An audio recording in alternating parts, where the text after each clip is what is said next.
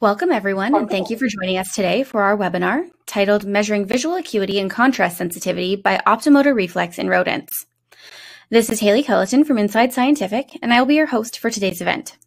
Our session is sponsored by Striatech and supported in part by Stolting, and will feature scientists sharing case studies and bias-free experimental data from various applications using a newly developed automated system to measure vision based on the Optomotor Reflex. First, you will hear from Dr. Subramanian from the Max Planck Institute of Molecular Cell Biology and Genetics in Dresden. He will explain how chromatin architecture affects light scattering by photoreceptor nuclei. Following, he will show how the chromatin architecture found in night-active animals provides a visual advantage under scotopic conditions. Following, Professor Volker Enzmann from the University Hospital in Bern will discuss the pros and cons of using OMR measurements as a readout tool for visual performance in mouse models of retinal degeneration. In addition, he will share data from his research on multiple sclerosis laser treatments and treatment with sodium iodate. Now, without further ado, I will welcome Dr. Thomas Münch, Director of Research and Development for Striatech, to deliver a brief introduction of OMR and the OptoDrum. Thank you, Haley, and also a warm welcome from myself. My name is Thomas Münch, and I am one of the founders of Striatech, together with Boris Benkner and Marion Mutter. We are all experienced neuroscientists in the field of vision research. At Striatech, we develop testing tools for vision research. In case there are any questions left after this webinar that may not have been answered in the Q&A session, you're more than welcome to contact us directly. Today, we will focus on how one can determine how well an animal can see. This is a non-trivial problem, of course. There are many research applications where this is an important question, in particular when one does preclinical research on visual diseases. One widely used approach is measuring the optomotor reflex, or OMR, as an indicator of visual ability. You can see the optomotor reflex in action in this video, where we have recorded a mouse from above. The mouse follows this rotating stripe pattern with its gaze. To bring everyone on the same page, I will shortly explain what the optomotor reflex is. When there is a global movement of the environment, the optomotor reflex causes an involuntary head movement. The animal follows the moving environment with its gaze. The purpose of the optomotor reflex is to visually stabilize the environment. Of course, the optomotor reflex is only triggered when the mouse can actually see that stripe pattern. This is why we can take advantage of the optomotor reflex to find out how well the animal can see, to quantify its visual abilities.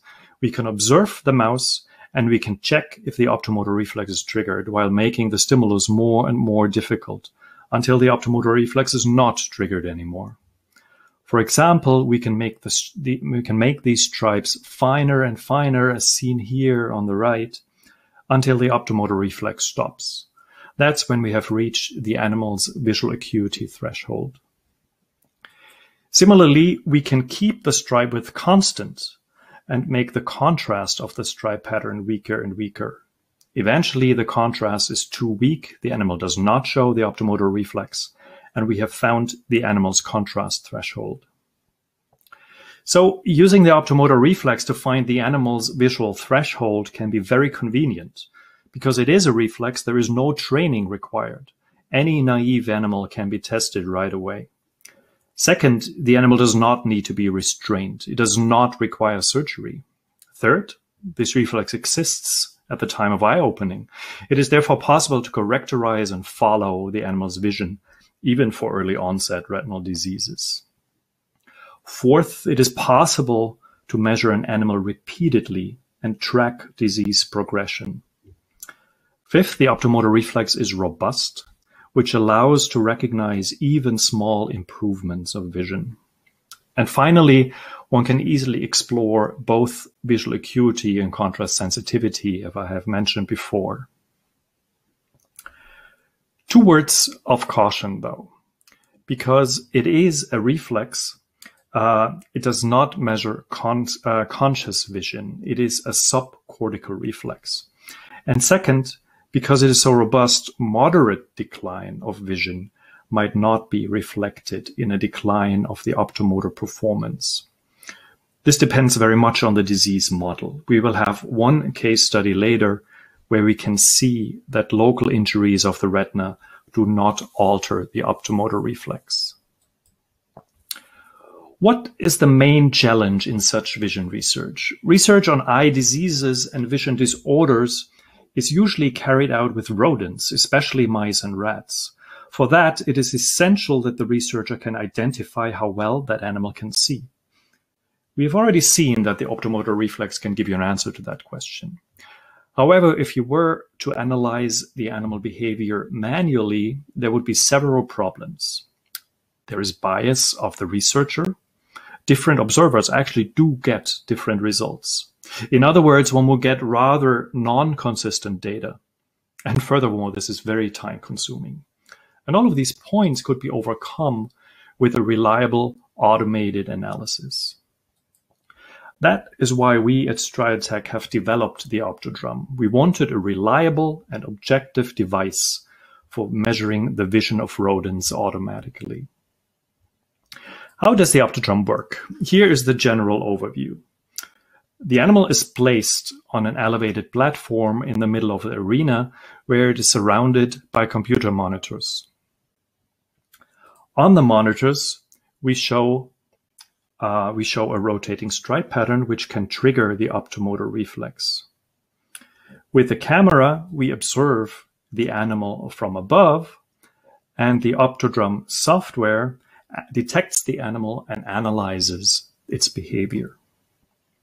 Then the stimulus pattern is continuously and automatically adjusted throughout, with the goal to find the visual threshold of the animal. I would like to introduce how such optomotor data looks like. The example I will use is data from a mouse line with retinal degeneration, the so-called RD10 mouse line. In these mice, photoreceptors die due to a mutated rod-specific gene. Over time, these mice become blind. RD10 mice are a widely used model for the disease retinitis pigmentosa. How does the data look like when one measures contrast sensitivity? First, some definitions. The so-called contrast threshold is the weakest contrast that still triggers the optomotor reflex, as illustrated in the photos on the right. Contrast sensitivity is then defined as the inverse of the contrast threshold. Larger values of contrast sensitivity mean that the mouse can see better. This graph shows the contrast sensitivity of wild-type mice in black and of RD10 mice at 2 different ages, 1 month old in red and 3 months old in blue. It is clear that the contrast sensitivity of RD10 animals is impaired compared to wild-type animals, and that their vision becomes worse over time. It is important to note that contrast sensitivity depends on the resolution at which one measures the optomotor reflex. Here are the results for contrast sensitivity for 2 additional resolutions. You can see that 0.15 cycles per degree is a better resolution, while even finer stripes with a resolution of 0.3 cycles per degree don't trigger the optomotor reflex as strongly. In fact, old RD10 animals don't show the optomotor reflex at all at this high resolution. This line graph shows the same data again, the contrast sensitivity of wild-type mice in black and young and old RD10 animals in red and blue, respectively, measured at these 3 different resolutions. Next, let's have a look at measuring visual acuity.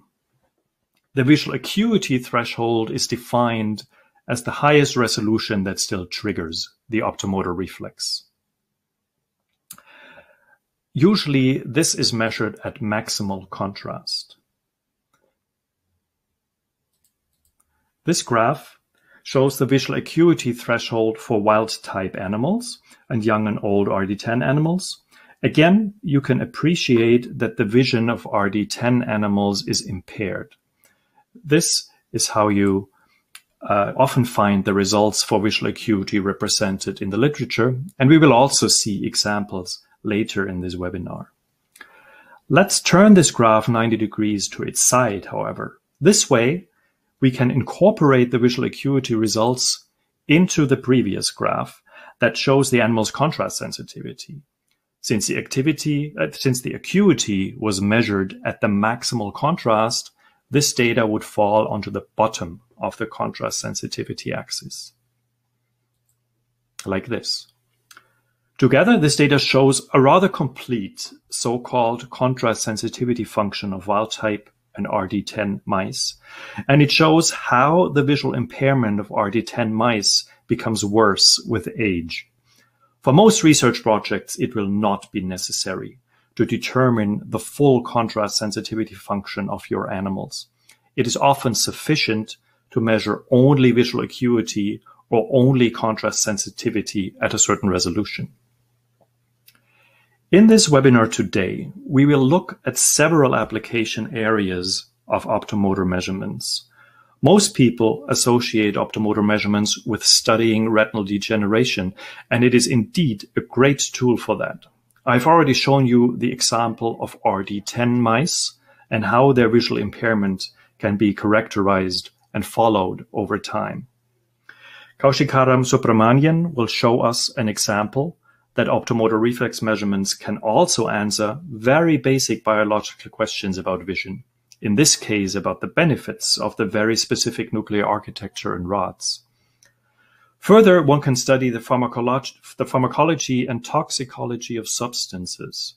Volker Enzmann will talk about the toxic effects of a small molecule, sodium iodide, that, when applied, mimics the disease of age-related macular degeneration. In the final example, Volker will introduce us to a mouse model that is commonly used to study multiple sclerosis, which does indeed also have visual deficits. These are caused by damages to the optic nerve, and disease progression can be monitored with the optomotor reflex. Thank you very much. Thank you so much for your presentation, Thomas.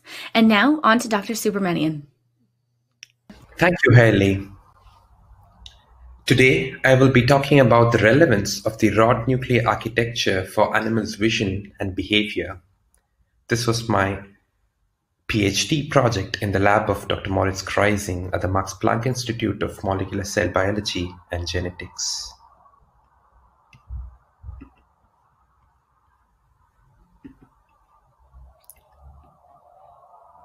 In this study that I will talk to you about today, we have shown that changes in the cell architecture of the retina can have a large impact on the optical properties of the retinal tissue and also significantly improve visual abilities. To start with, let's look at the cellular architecture. The normal arrangement of chromatin or DNA material in the cell nucleus is such that the euchromatin or the transcriptionally active chromatin is in the center of the nucleus, shown here in green, and heterochromatin, which is transcriptionally inactive or silence chromatin, is located along the nuclear membrane or the periphery, shown here in red. This normal arrangement is also found in the rod photoreceptors of diurnal animals, or animals that are active during the day.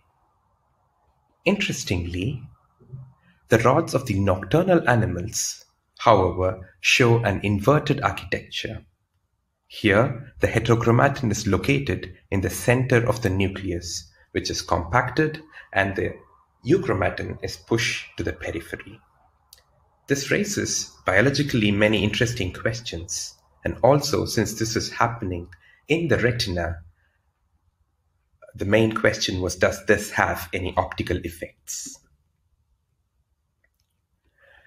And the cellular architecture arises from the birth of the animal during its terminal development as the retina matures towards its adult state.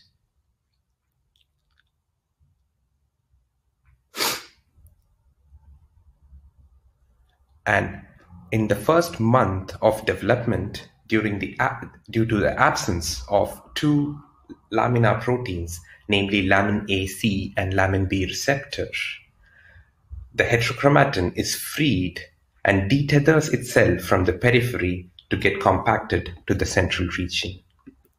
And when the lamin B receptor protein is overexpressed, we can developmentally arrest the progression of this inversion to have animals that have a diurnal type retina, or retinal with rod photoreceptors having a conventional nuclear architecture.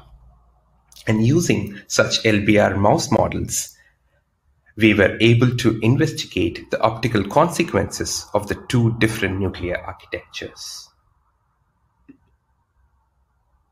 So how do the different nuclear architectures influence the optical properties of the retina? To answer this question, we first need to look at why at all we need to study the optics of the retina. And especially in case of the vertebrate retina and the vertebrate eye, which is a camera type eye with the lens projecting the objects from the visual field onto the retina, which acts as an image screen. The stratification of the cell layers is itself intriguingly different, such that the light actually has to pass through hundreds of microns of neuronal tissue before being detected by the photoreceptors, as you see onto the right. And the nucleus of the photoreceptors themselves act as a significant barrier. As you can see here, there are multiple layers of the rod nuclei sitting in front of the photoreceptor outer segments. And from and it was suggested that the chromatin inversion enables each individual nuclei to act as a little lens that helps focus the image onto the photoreceptor outer segments. And as a result, the image would be less scattered and the contrast of the transmitted image would be improved. To test this hypothesis, we measured how cleanly an image is transmitted through the retina by recording the transmitted image with a camera and analyzing it. To the left, you see the schematic of the microscope, custom microscope that we built, with which we can project images onto the retina and record those images to later see how image transmission through the retina takes place.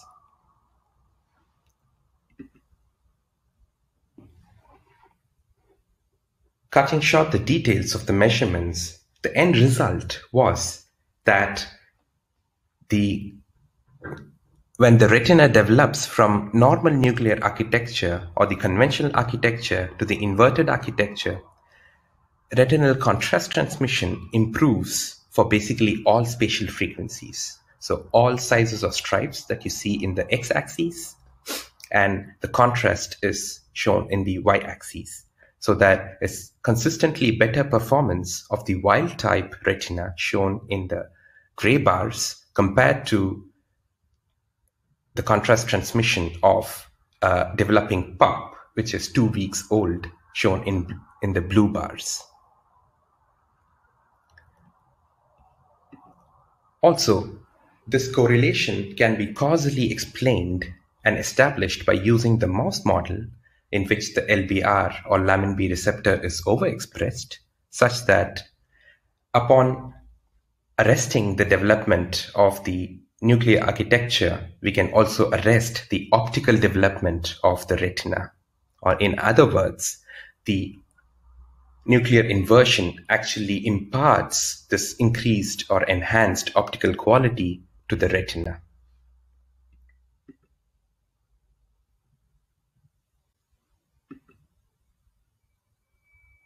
So next we asked, what are the visual consequences for the animal of these improvement in optical properties of the retina? For this, we measured the contrast sensitivity of normal adult mice and LBR adult mice with the help of the Optomotor Reflex using Striatech's OptoDrum.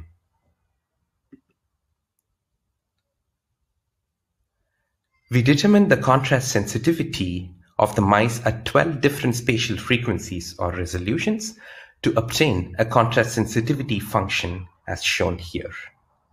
To quantify the contrast sensitivity and compare different animals, we calculated the area under the curve, and higher values here mean that there is better contrast sensitivity or better integrated sensitivity. In the photopic conditions, there was no difference between the wild-type mouse and the inverted nuclear architecture that is shown in gray, and in red we see it for the LBR mice. This shows that under daylight conditions, there is no advantage of the nuclear inversion.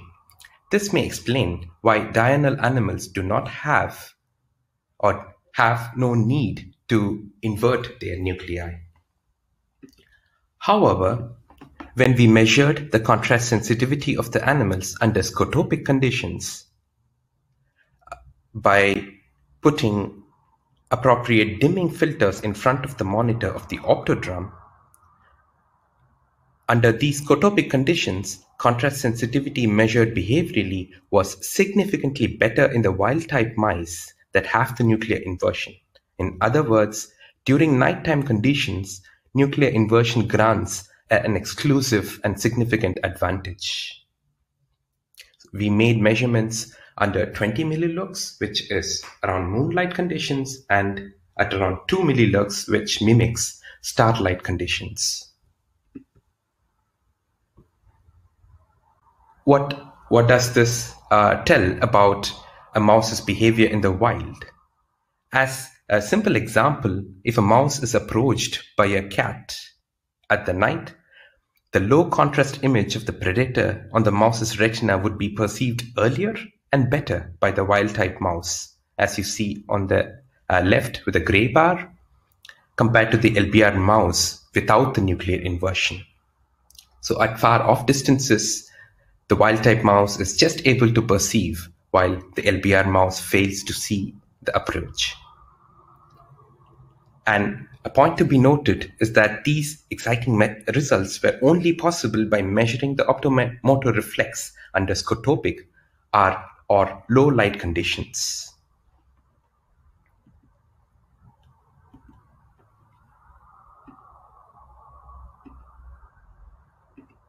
With this, I would like to acknowledge my host lab, Dr. Moritz Kreising, for allowing me to carry out the research in his lab, the facilities of the Max Planck Society and the Max Planck Institute, all our collaborators, especially Oliver Bosch from the ADA lab of the CRTD, who helped me in the optomotor experiments, and also Striatech for providing the setup and the infrastructure, allowing me to do so. Thank you so much. And now I'm going to welcome Dr. Volker Enzmann to the line. Thank you so much for being with us today, and the floor is yours whenever you're ready. Welcome from my side as well. My name is Volker Enzmann. I'm the research director of the Department of Ophthalmology here at the University of Bern. And my group is working with the retina degeneration and regeneration. Retina degeneration is one of the most prevalent eye diseases in the industrial world. Therefore, the development of new approaches for treatment is imminent. In this regard, the employment of animal models that mimic the degenerative changes and show the effectiveness of the experimental alterations is pivotal. So animal models of retinal degeneration come in different flavors. You have, for instance, the genetic models, the knockout models, the pharmacological models, and the laser-induced models. Especially, I would like to talk today about some pharmacological models, like the sodium iodate model in different animal species, and also the model of experimental autoimmune encephalomyelitis, which has the origin in the brain, but where you can also measure effects in the retina. Furthermore, I would like to talk about a laser-induced model, the diode laser-induced damage in the outer retina, which can also be used in different animal species like zebrafish and mouse. There is always measurement of function a very important point to validate the animal models and especially to quantify changes after the treatment if you are looking to develop new therapeutical approaches. So today I'm going to give you some examples. First, I would like to focus on the sodium iodide model of retina degeneration. Then second, about the diode laser-induced damage in the outer nuclear layer. And finally, I will give you some information about a brain model that can also lead to changes in the retina. Let's start first with the sodium iodide model, which is actually a quite old pharmacological model. It's already known since the 30s, and it is characterized by selective toxicity for the retinal pigment epithelium, where its use induces a necrosis, which then is followed by photoreceptor death, which is induced by apoptosis. As the sodium iodide model mimics only symptoms of dry AMD, but you have to be careful. You cannot name it an AMD model because mice have no macula. The model itself is characterized by concentration-dependent and time-dependent changes, especially in the morphology of the retina. As you can see here to the left, there is a diminished RPE autofluorescence, which you can appreciate if you look at the patchy loss in the larger image and comparing it to the equally distributed melanin autofluorescence in the insert. That degenerated RPE layer is also seen in the H&E overview image in the center, where you can see destroyed RPE monolayer and also diminished retinal thickness in the OCT, in the optical coherence tomography images to the right. So altogether, these morphological changes in the outer retina lead also to functional deficits, and these functional deficits could be measured in an electroretinogram, but also in the by also using the Optomotor Reflex. And that is what we have done to characterize our model. We have used the OptoDrum from Striatech in order to follow up the development of the visual function, and then we have compared that over time with the images we get from optical coherence tomography.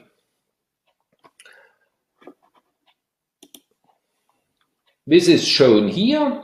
When you look at the left, you have a graph of the development of the visual acuity in untreated mice to the left, where you can see that over time there is no significant change in visual acuity. But when you treat the animals with sodium iodide in different concentrations, you can see over time and regarding the concentration, a significant decrease in visual acuity.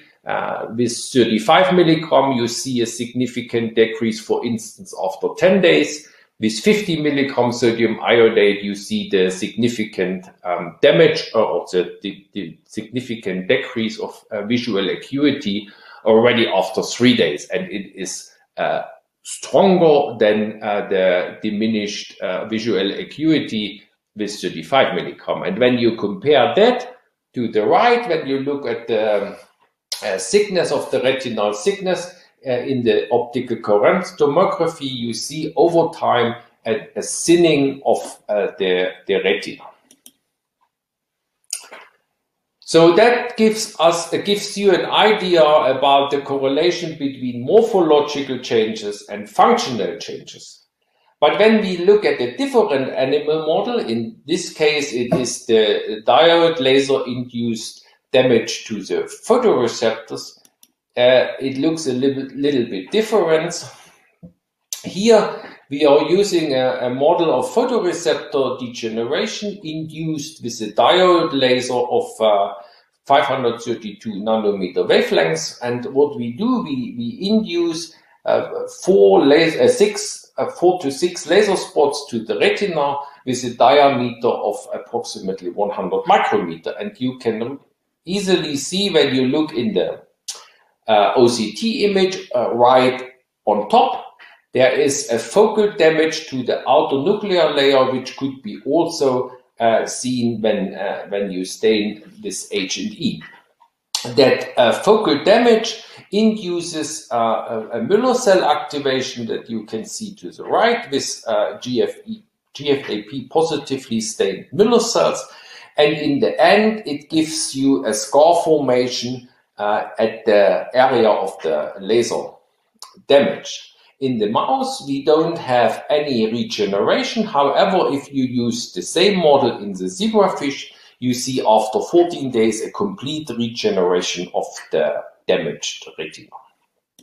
So now we would like to know if there is a correlation between the morphological changes you just saw and the function of the retina. So to investigate that, we were looking over a time of approximately 28 days for the functional measurement with the determination of the visual acuity and compare that to the images of the OCT. And what you can see here, that even after 28 days, there is no significant change of the visual acuity in the laser-treated animals. But in the OCT images, you can clearly see at every investigated time point a glial scar, which is still visible at day 28. So hereby, you see that there is no correlation between the morphological change and the visual function. That brings me to the conclusions of the first part of my talk. As I showed you, functional measurements, they depend always on the damage extent. The detection of functional deficits in models with focal damage are especially difficult, as you have just seen in the laser-induced model of retinal degeneration. The conclusion of that is that you basically always have to evaluate the method of visual measurement, the method of measuring the visual acuity in your special model. And of course, there are alternatives to the optomotor reflex measurement. Let's just mention the acute water maze, which is, on the other hand, however, not that sensitive compared to the optomotor reflex measurement. But then you have also the electroretinogram, where you can measure specifically the changes in the A and the B wave and correlate that to the damage in the inner or in the outer retina. And you can also use the focal ERG that gives you the possibility to measure directly the function directly on the focal damage point. In the last part of my talk, I would like to give you some information about a model of multiple sclerosis, which we are going to use also for optic neuropathy, because for the disease optic neuropathy, there is no animal model available.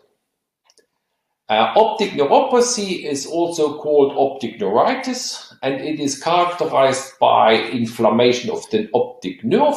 As you can see in the bottom images to the left, you see a schemata of an inflamed optic nerve. In the center, you see the swelling, the disc swelling in the area of the optic nerve head, which gives you also a hint of optic nerve inflammation. The main symptoms are temporary vision loss and pain. Fortunately, the most patients suffer only an episode of this condition, which fully recovers over time. Risk factors are adults aged 20 to 45, and women are twice likely as men to suffer from optic neuropathy. So our question is now, could we use that experimental model of autoimmune encephalomyelitis as a model for optic neuropathy? So EAE, the most common experimental model for MS, is induced by the immunization with myelin oligodendrocyte glycoprotein, which is emulsified with complete Freund's adjuvants. We are using an augmented version of the model where we additionally inject an anti-MOG antibody. The time the disease course is as follows. We give an injection of a subcutaneous injection of the MOG peptide and the injection of the pertussis toxin, which is going to be repeated on day 2. And followed in our case in the augmented model version on day 10 with an IV injection of an anti-MOG antibodies. Then at day 14 and day 28, after starting the experiments, we are going to measure the optokinetic reflex for visual function, and we are also measuring the OCT, the thickness of the retina.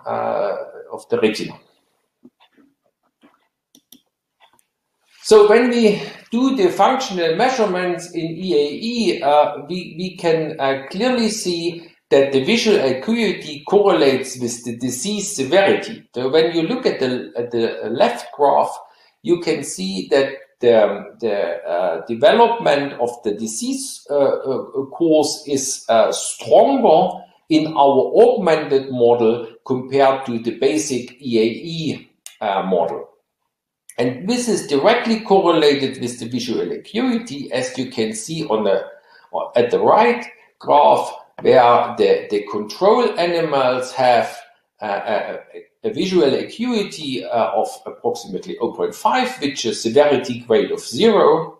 The non-augmented EAE animals have a disease score of approximately 2 to 3 and have a lower visual acuity. And in the augmented group, you have not only a much higher severity score of the disease, we are talking about 6 to 7, but you have even a further diminished visual acuity that clearly is correlated to the disease severity. So when you have animal models for certain human diseases, you would like also to test treatment effects. And we have also done that in our EAE model. One therapeutic intervention that is a potential therapeutic approach for optic neuropathy is the use of a neonatal Fc receptor antibody. And we have used that antibody in our augmented EAE model. As you can see here on the left graph, the treatment with the antibodies diminish the severity score of the disease significantly over time. And that is not only true for the clinical score, but that is also seen when you measure the visual function with the OptoDrum. So the visual acuity without the treatment decreases significantly in the EAE model, But when you treat the animal at day 20, you don't see that significant decrease of the visual acuity anymore. And by that, you have a mean to compare the treatment directly to the visual function. I would like to conclude my talk with some pros and some cons of the use of optomotor response as a functional measurement. The first pro I would like to mention is that you always can use freely moving animals. You don't need an anesthesia like in ERG, which helps you to serve animals. The optomotor reflex measurement is fast and reliable, and the automated detection saves you from an observer bias. On the other hand, because of the automated detection, the values have quite high variability. So you have to have a certain number of animals, and you cannot do any cell type specific measurement in the retina, which you, for instance, could do by using the electroretinogram. But at the end, I would like to mention also that there is additionally to the optomotor response that looks for the head movement, there is also the so-called optokinetic reflex, which observes basically the eye movement. And under normal conditions, the both are comparable. With that, I would like to acknowledge my group and the colleagues from the Department of Neurology here in Bern, and also the funding partners. Thank you very much. Now I'm going to welcome everyone back to the audio line, and we'll jump straight into our Q&A session. So our first question of the day is for you, Volker. Is the optomotoric reaction comparable to the optokinetic reflex? Yes, under normal circumstances, they are comparable, as I just mentioned in my talk. So, but I would like to add a quick explanation of that. So the optokinetic reflex, or the OKR, refers to compensatory eye movements, while the optomotor reflex, or OMR, refers to compensatory head movements. However, if the ocular muscles involved in the OKR are degenerated, the compensatory eye movement could be different from the head movement. Okay. Thomas, this next one is actually for you. Can all mouse lines be assessed with the optomotor measurements? Yes, in principle they can, but there are some exceptions. For example, the mouse line DBA2J, that is a model to study glaucoma. For that mouse line, some studies find that these mice simply do not have an optomotor reflex, independent of their retinal phenotype. But this finding is inconsistent between different labs, so there may well be subtypes of DBA2J mice with and without the ability to have an optomotor reflex. I think this highlights the importance to have a good control in each study that shows that your phenotypic observation, for example, the lack of optomotor reflex, is really associated with the objective of your study. The other example are albino mice. Here, the data is also inconsistent between studies. Some studies find that they do not have an optomotor reflex. Other studies find that they do have the reflex, but reversed. They reflexively move their heads in the wrong direction, opposite of the moving stripe pattern. This is due to a mistake in axonal crossing at the optic chiasm. Again, this shows the importance to have a proper control. So in the OptoDrum, you can measure the optomotor reflex of all mice. But as the examples I mentioned above show, is that the absence of the motor reflex in a specific mouse line may reflect a biological deficit that may not be related to your primary research question. Okay. Volker, we're going back to you for this one. What are the advantages, what are the disadvantages of manual versus automatic OMR measurements? Okay, I just would like to mention two. The first one is when you do manually observation, the experimenters actually have to be trained quite extensively, because it is not so easy to distinguish between the reflexes you would like to measure and compensatory movements of the whole animal. And second, an experienced observer has, as I said, experience, and that means even when the experimenter is blinded, he or she become biased during the measurements and somehow can already, by looking at the animals and their movement, can anticipate the expected outcome. Great. So this is a bit of a situational question. So the person would like to know, or they've stated, in my studies, I only treat one eye and the other eye serves as a control. Thomas, can this be assessed with the optomotor reflex? Yes, this is possible.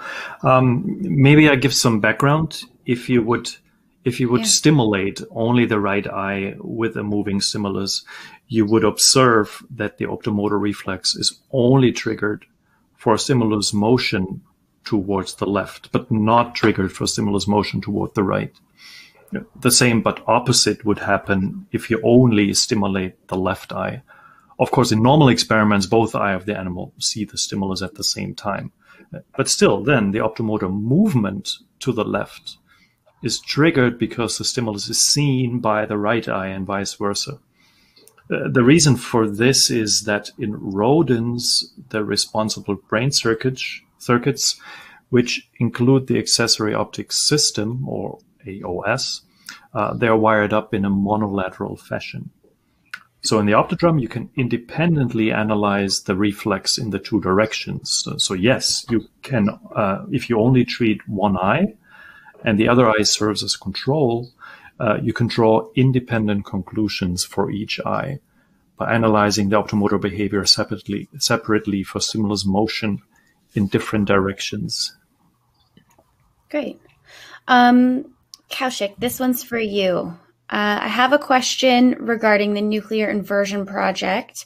If optics are better, why is the nuclear adaptation not found in diurnal mammals? That's a very interesting and intriguing question.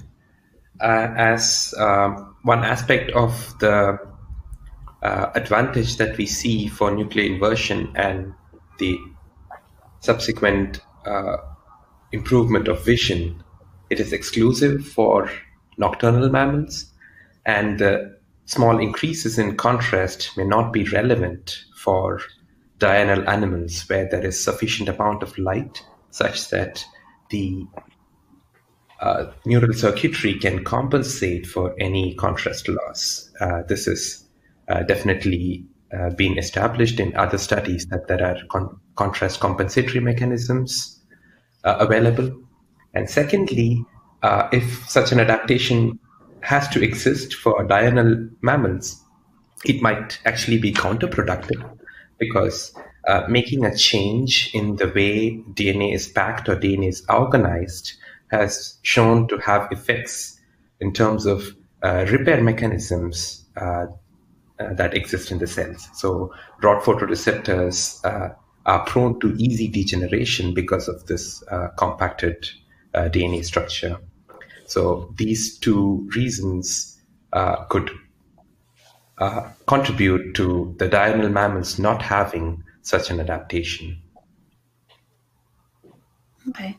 And on that, Thomas, can scotopic measurements be performed with the OptoDrum? Yes, we do offer everything that is needed.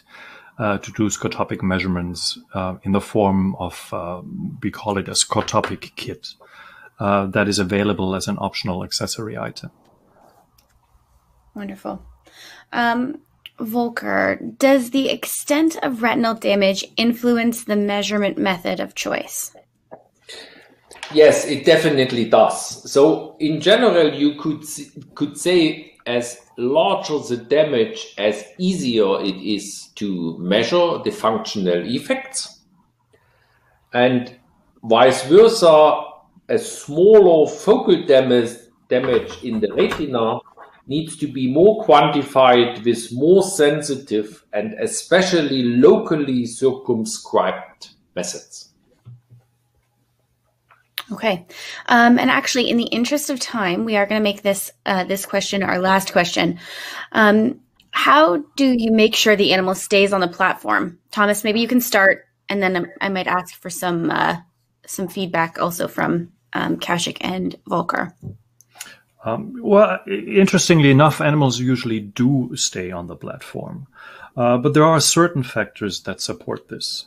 First, if an animal is well handled, in general, well handled, it is much calmer and is way more likely not to be jumpy and thereby jumping off the platform. Secondly, it also helps that the OptoDrum opens at the front, not at the top. And placing an animal on the platform from the front also reduces stress, and the animal can get used to the new environment more quickly.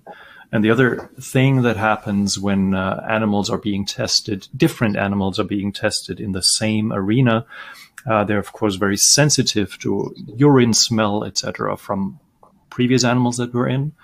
And the front door makes it so much easier to clean the arena, which helps to keep the animals calm. Okay. Volker, can you share any best practices from your work? Yeah, of course. I have actually two personal tips. I mean, first of all, it helps to place the animal on the platform without showing a stimulus the day before, even if it is just for 2 minutes.